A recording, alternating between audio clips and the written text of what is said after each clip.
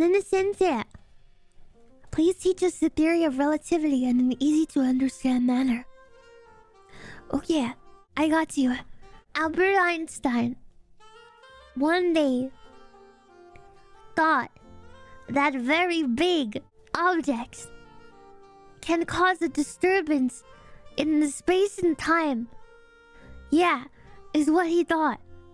Yeah, he made it in like a long time ago. Approximately, wait, 2024 minus 1915.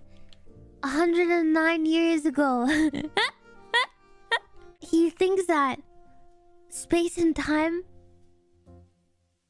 are connected. That's why it's called the theory of relativity. He's a really smart man who wore glasses, and that means that glasses are smart. Did Albert Einstein wear glasses? Actually, I don't think he did. Never mind. I thought he wore glasses. He might not be that smart in the end. Never mind. I don't think he's that smart anymore. He probably wore glasses when he was thinking about the theory of relativity, though. I bet.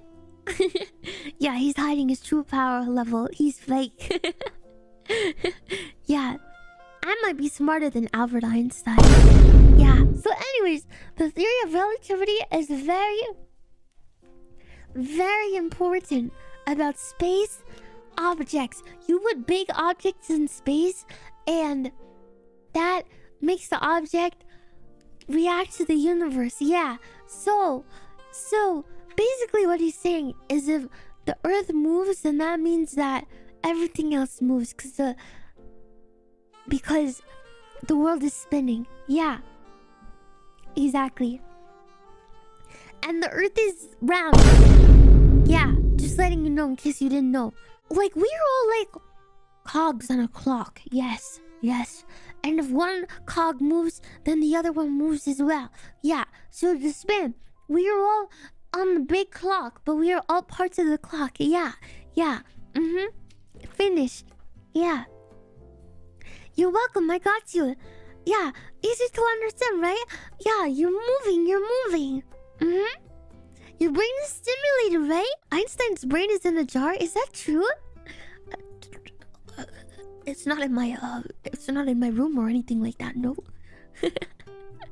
Yeah. I can't let anyone know that I'm hiding his brain in my closet.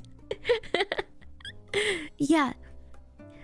Legend says that if you were 2 feet near his brain, then you get brain power. That's how I answer that question. It's in a museum.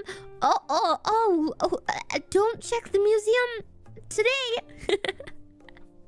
It might be gone.